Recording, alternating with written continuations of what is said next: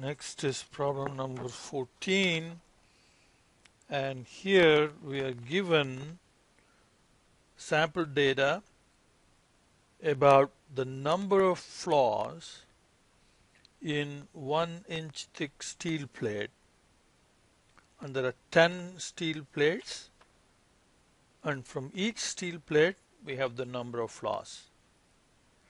So here we have to make a decision whether is this a P chart or a C chart. For us to be able to find P, you should be able to divide that 6 by a sample size. Okay. But these are not sample sizes. This is just one sheet. There are 6 flaws in it. The second sheet has 1 flaw in it, and so on. So this is a C chart. So this is C chart. We need to find C bar. So for that we need the sum of these numbers, which is 18.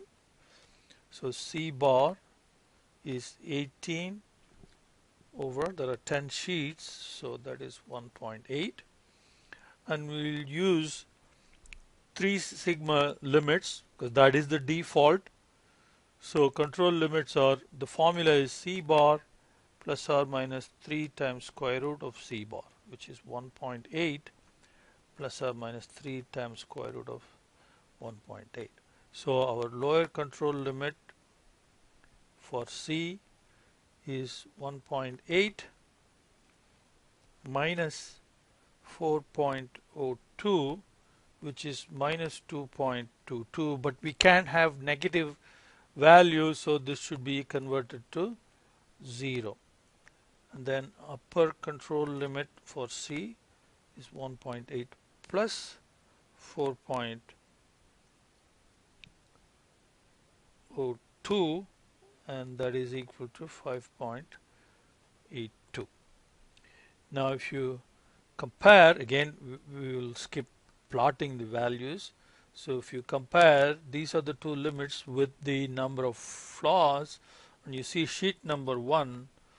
So C for sheet number 1 falls outside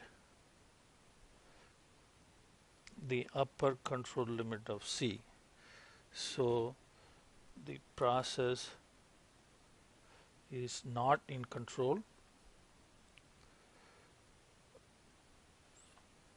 We have to look for assignable causes.